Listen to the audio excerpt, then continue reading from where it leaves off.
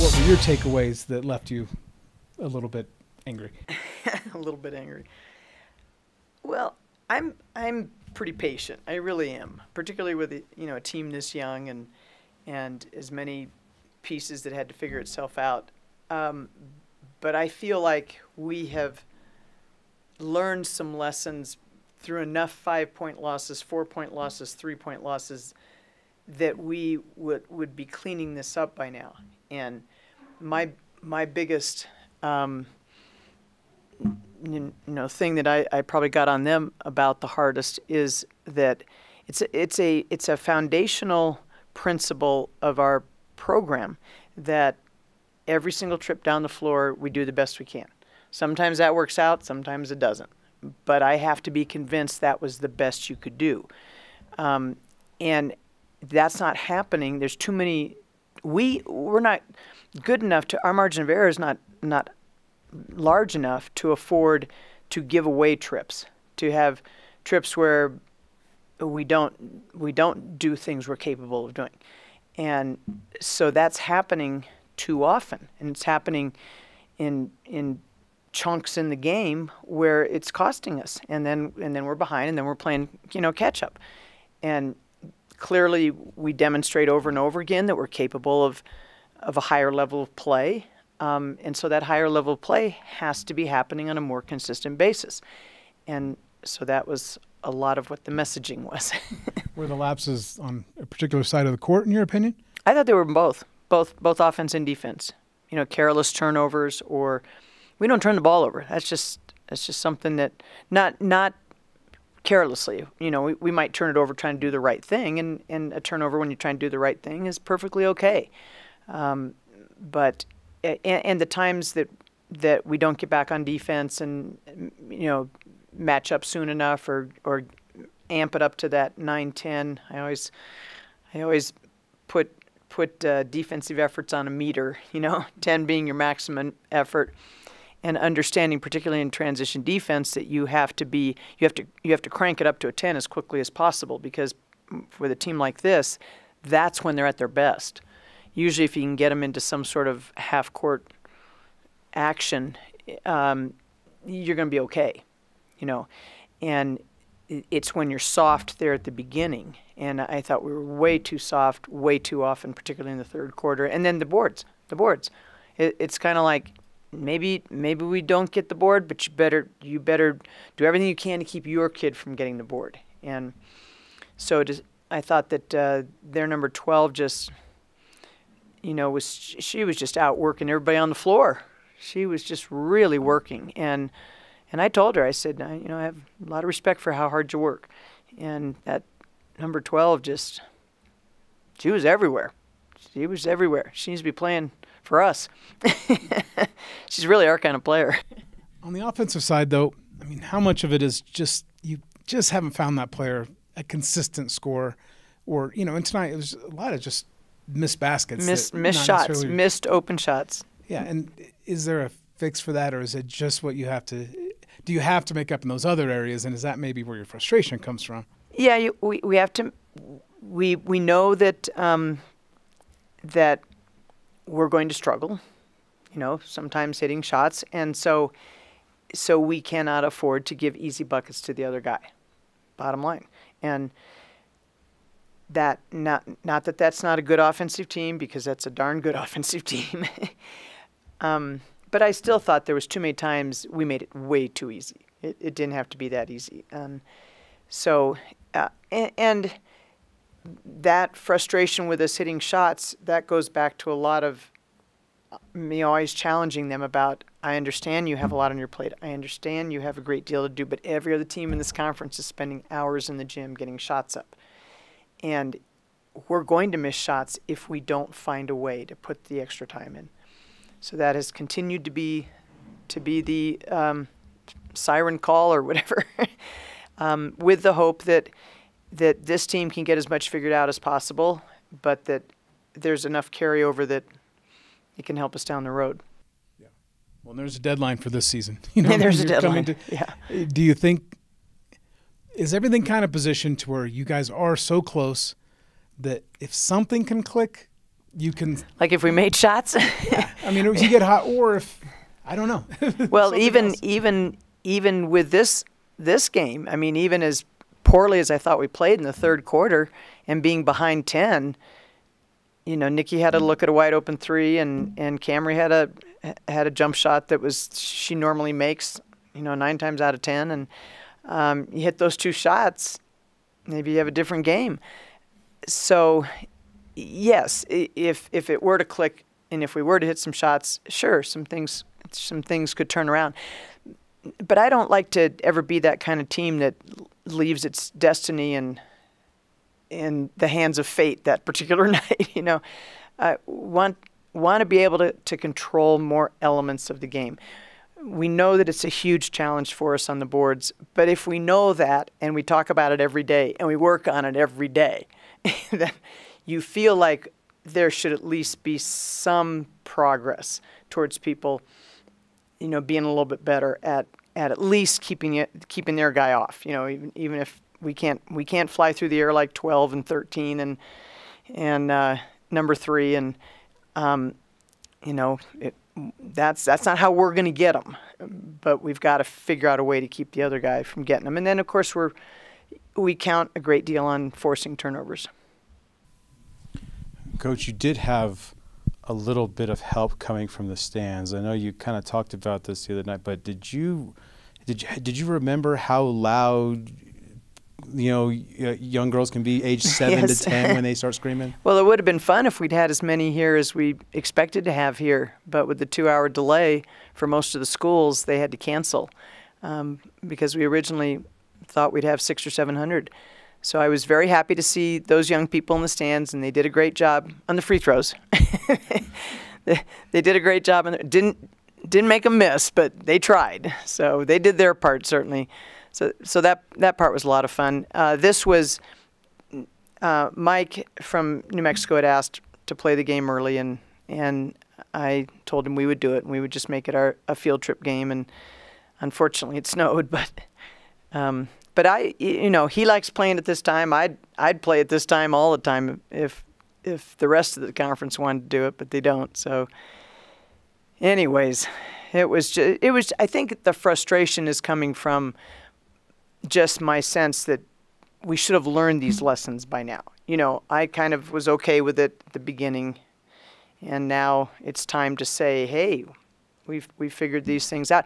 I do think New Mexico is playing, gosh, you know, just about as well or better than anybody in the conference right now. I really think they're playing well. And that would have been a huge win for us to get that because, again, you're talking about 4 players on that team that have played together for 3 years, and it would have been a good win. They've got some kids that can really play. Did you get the headache you feared, or were the 200 students not enough? No, unfortunately. But they did. It was great to have them there. I appreciate it. I hope they come back. Well, you know, on that note, I talked to some of the kids, and there was one young lady in particular who said that she came in, she didn't realize it was a women's basketball game until she walked in. That really excited her. And then she said that watching the game, she said that, you know, one of these days that maybe she could be on the court playing. And I just want to know, like, when you hear something like that it's, you know, that it's inspiring young people, like, what does that mean to you just as a coach? Well, absolutely. Especially our game. I think that we had a time of being, I've always believed women's basketball is a community sport, more so even than an institution sport, because people can relate to it a little bit better. It's played below the rim, not above the rim, and we have to just play so doggone hard, you know. So I think that it always means a great deal when you do have young people in the community get excited about the game because they see that they could be doing that someday. So that does warm my heart to it takes a lot to warm my heart right now. So that's a good message. So thank you. Coach, we've got Senior Day coming up here on Saturday.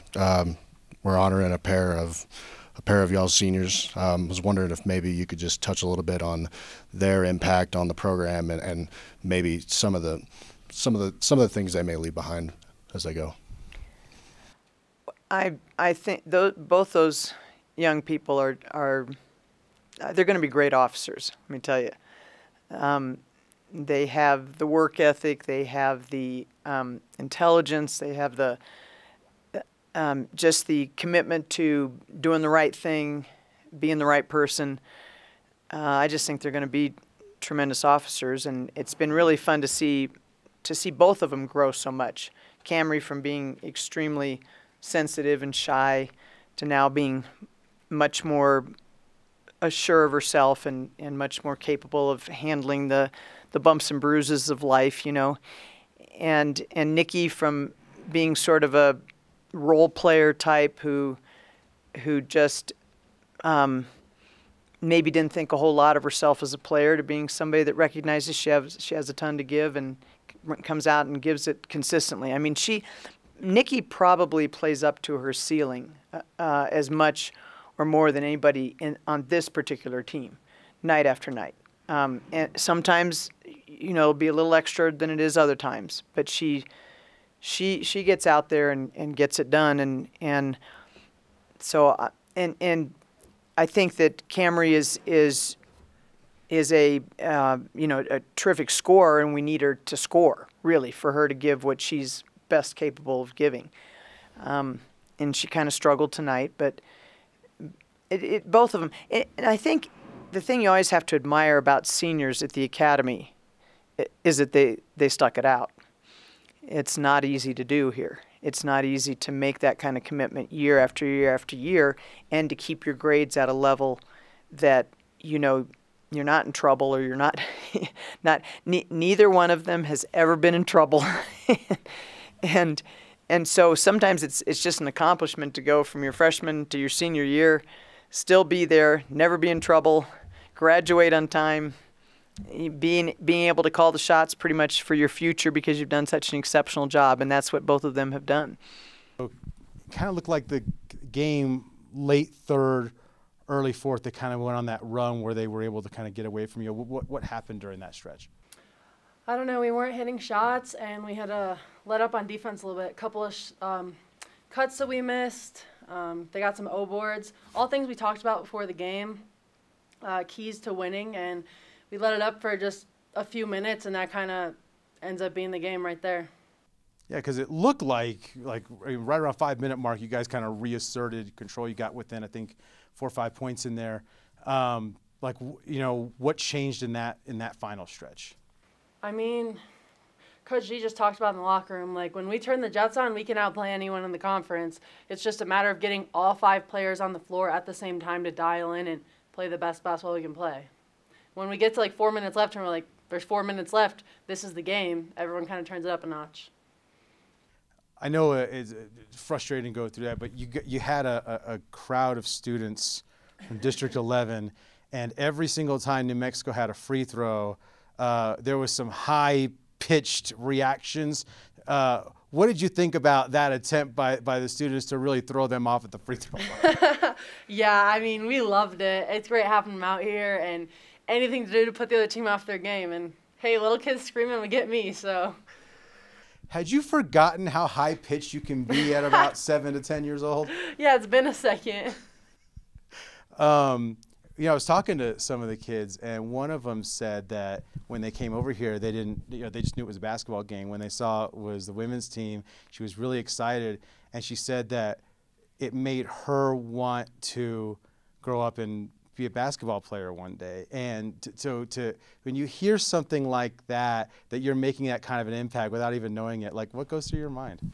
That's awesome. I mean, just having them out here is cool to get them to see it, especially younger girls, and to hear that like we, just by doing what we love, can kind of inspire someone else to get out there and try something is awesome. Because I mean, we need more people. Like, sports is great. We need more people in it, like women, men, everyone, because it's just such a good thing, like for developing leadership and to grow up playing it, because I loved it.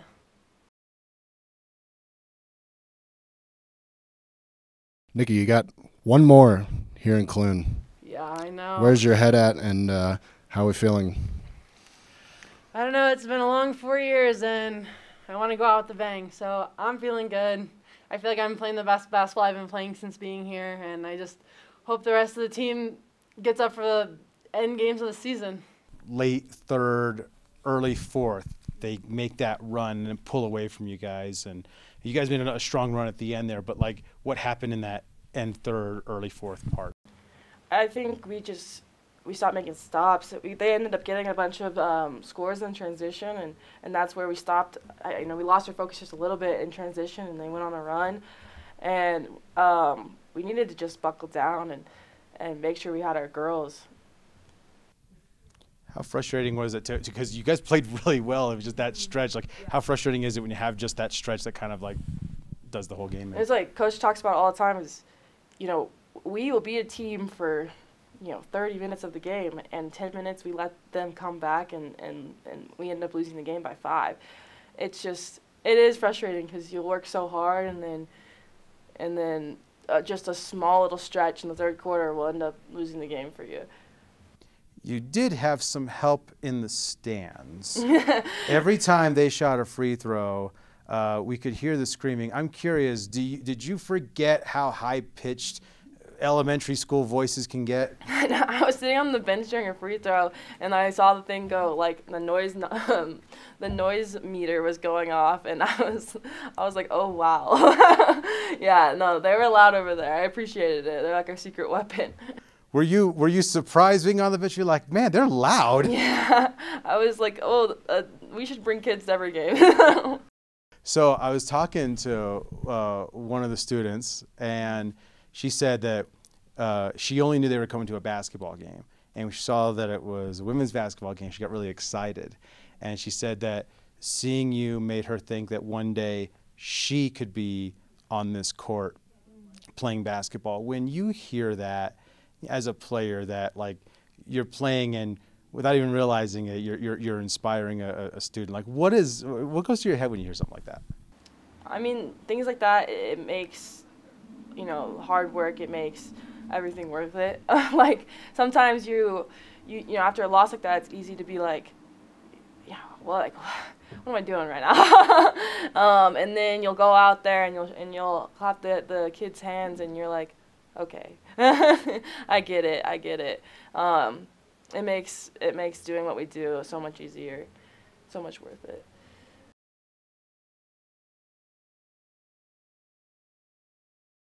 We're coming up on the last one here at Clinton. I know. How you feeling? Where's your head at? I'm out here. I want to get this last one. That's for sure.